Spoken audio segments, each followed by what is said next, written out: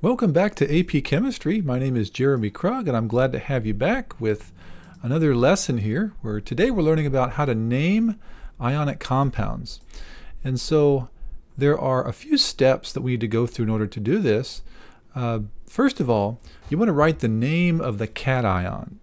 And in case you've forgotten from the last lesson, cations are always positive, and they're always written as the first part of the name or the first part of a formula. Next, you want to write the name of the anion. And of course, those are always negative, and they're always written as the last or the second part of a name or a formula in chemistry. Usually, that's all you have to do. And a lot of the times, you just write the cation and the anion and then be done with it.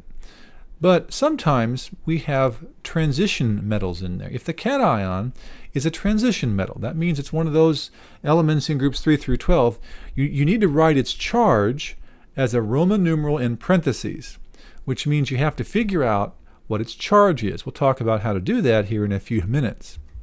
Now, there are a couple exceptions to this rule. There are 3 transition metals, silver, zinc, and cadmium, that don't need to have the Roman numeral in parentheses, and that's because those elements don't have charges that change. Silver is always a +1. Zinc and cadmium are always +2. So there's no need. It's actually redundant if you were to say, zinc 2 chloride, for example. You don't need to have it there. There are some other exceptions as well. There are a few metals that aren't transition metals, but do need to have Roman numerals in parentheses. And I'm thinking specifically of tin, lead, antimony, and bismuth.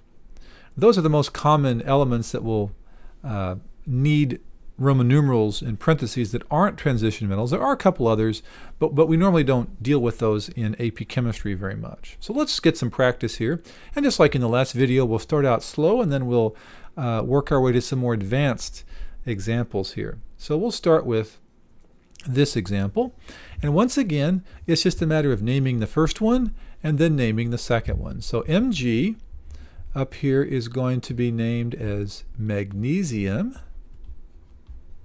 And then we have the NO2, which hopefully you've learned the ions from the ion chart. And if not, you can see that it's going to be nitrite. So magnesium nitrite. Once again, the goal is to learn these ions so that you can get these names very quickly. Just right off the top of your head.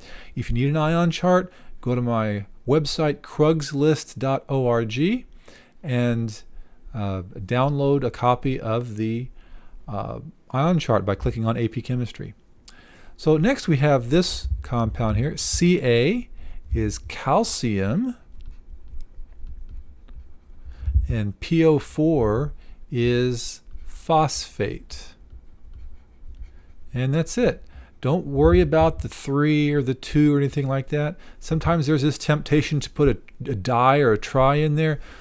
Don't do that for ionic compounds. Just the names of those ions. That's all you have to put in there. Calcium phosphate in this case. Here's another one. Sometimes if it's a little bit tricky and you're not sure as to where to divide, where the cation ends and where the anion begins, well, the best rule of thumb I can think of is to make the dividing point be after the first metal. Okay, so the first metal here is Rb. We're going to cut it in half, and that's a good place to cut it in half because Rb is rubidium, and then HSO4, there is an ion. There is a formula for that on your ion chart. It's called hydrogen sulfate. It's one of those ions that looks like it'll be more complex than that, but that's what it is. It's rubidium hydrogen sulfate. That formula for that compound. Next we have Fe, which is iron, so we write that down. And then we have ClO4, which is perchlorate. Iron perchlorate. Now, you might remember iron is a transition metal, so we're going to have to figure out what is its charge to put in parentheses in Roman numerals. Well, we have to go back to the formula here, and this is where we have to start looking at those subscripts. We have to unswap the subscripts.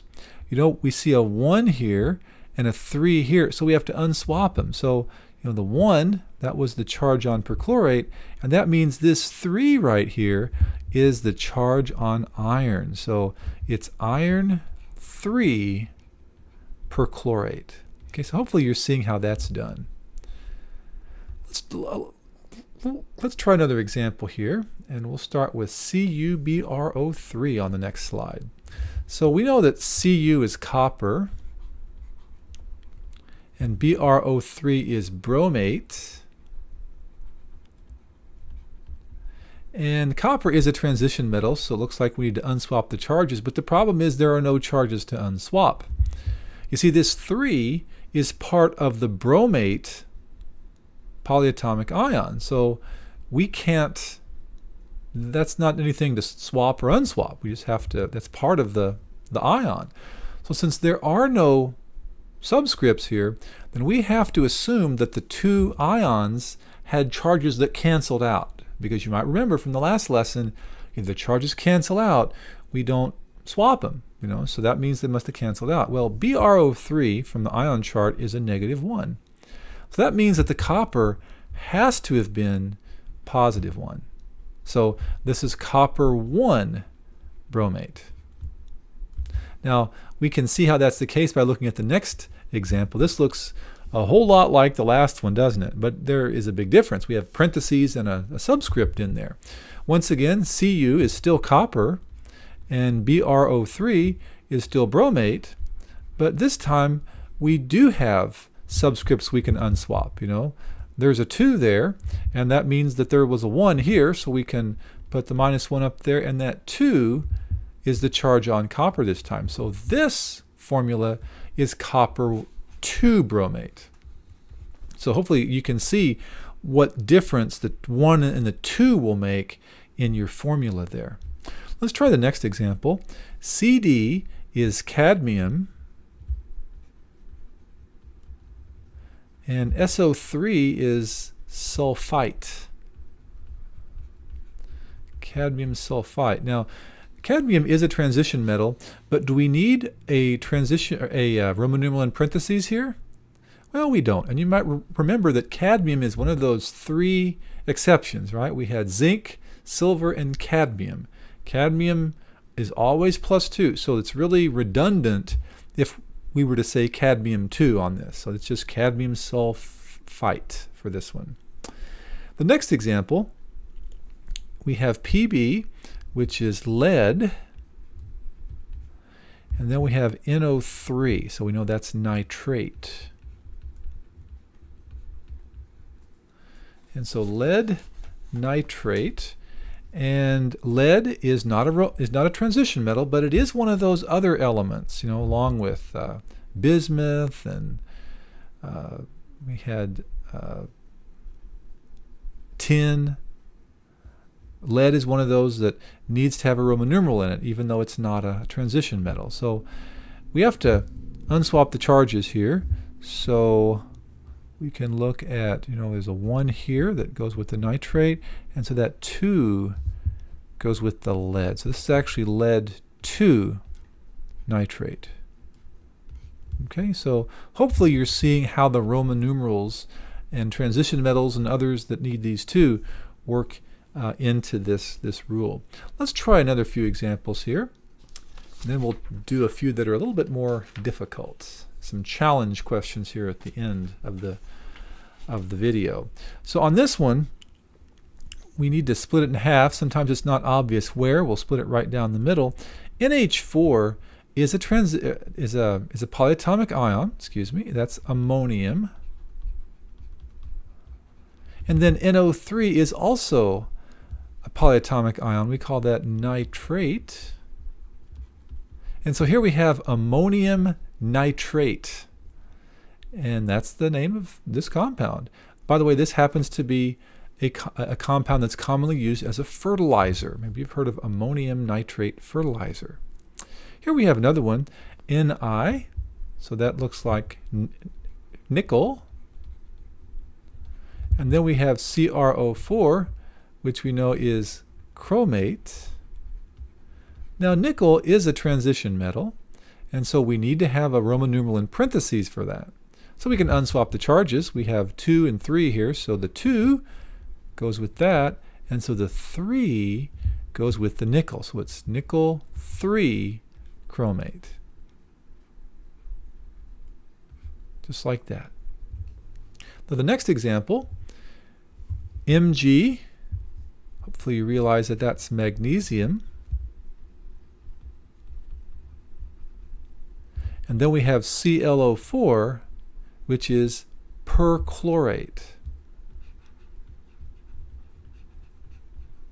So it's magnesium perchlorate on that one.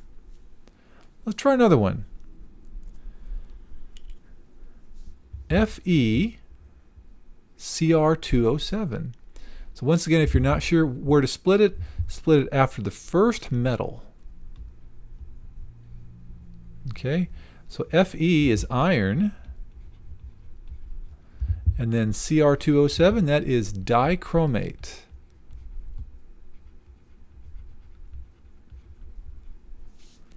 And so iron is a Roman numeral, or is a transition metal, excuse me, so we got to have a Roman numeral. So the problem is there are no extra subscripts to go with here, because the 7 here is actually a part of the dichromate. So there are no subscripts, so that means we have to assume that the charge is canceled out. Dichromate is a -2 according to the ion chart. So if dichromate's a -2, what does iron have to be? It has to be a +2, doesn't it? So this is iron 2 dichromate. Okay, so do you see how this works? We had some more with transition metals. A few that didn't have transition metals. We always like those. Those are a little easier. With the magnesium, we had ammonium. The last few here are tougher. They are challenge questions. Let's see how you do with these. We have Ca2O2. Now Ca, of course, is calcium. Now we have the O2, and we might think that would be oxide, but it's actually peroxide. And we know that because, normally you'd simplify down a 2 and a 2, wouldn't you? But since they're not simplified down, that means that there's a polyatomic ion present in this compound. So the polyatomic ion is actually the peroxide. And so that's why we have to write it like this, calcium peroxide. Here's another one that's also tricky in its own way. We have Hg, which we know is mercury. And then we have the NO3, which of course is nitrate. And mercury is a transition metal, so we have to have a Roman numeral in parentheses here. But we also notice that there's a 2 and a 2. Normally we'd simplify that down, wouldn't we? But that, since it's not simplified, that means that this 2 right here must be part of a polyatomic ion. And it is. There is a form of mercury that's a polyatomic ion. If you have my ion chart, it's at the very bottom of the left-hand side. And it's called mercury 1. And mercury 1 has a formula of Hg2 with a charge of +2. Okay? And the nitrate is just -1. So, we don't put anything down here, but this 2 tells us why there's a 2 right there. Okay, this is mercury 1 nitrate. Compounds with mercury 1 always seem to be a little bit tougher to write formulas for and to name, because they're just kind of weird. We have this unusual situation where it has a charge of a +2, but we call it 1, because the atoms average out to +1, I suppose, and we got a polyatomic ion in there as well. So mercury 1 nitrate. Here's another one. Looks like that's a typo, but no, that is actually the name of the formula for this compound. We're going to divide it up after the first metal, chromium, and we know that Cr, of course, is chromium, like I said. And so then we have the CrO4 part of that. And so that is called chromate. So we have chromium chromate. It sounds kind of fun there. And there are no subscripts because this 4 goes with the chromate. So that means we have to assume that the charge is canceled out. Our ion chart tells us that chromate is a -2, so the chromium has to be a +2. So we're going to call this chromium 2 chromate. Here's the last one. This is a tough one as well. Pb, we have down here. We know that Pb is for lead, and we know that SO4 is for sulfate, and so this doesn't look too hard so far until we realize that lead is one of those other elements that needs a Roman numeral in parentheses. So we start unswapping the charges because we do have some subscripts we can unswap. So this 2, looks like there's a 1 down here, but then we realize that sulfate is not a -1. The ion chart clearly tells us that sulfate is a -2. So what's going on here? Is there a mistake? No, there's no mistake. This is one of those cases where we had to simplify in order to get these subscripts. You might remember that there was a case where we had, from the last video, where we had a 2 and a 4 and had to simplify those down to get 1 and a 2. That's the same thing here, except we're going backwards, so we have to double these. If sulfate is actually twice that, -2, well, that means this lead is actually twice what that is, and it's actually a +4. Okay, so that's a lead 4 sulfate. So those are some challenge compounds there. If you didn't quite get all those the first time, that's okay. Try them again. The goal is to be able to name these ionic compounds as quickly as you can and as accurately as you can as well. I hope you learned something. I hope this video was of educational use to you. If it was, then please smash that like button. I hope you have subscribed to my channel. If you haven't already done so, please hit the subscribe button as well. And I hope to see you again, where we can learn some more chemistry together.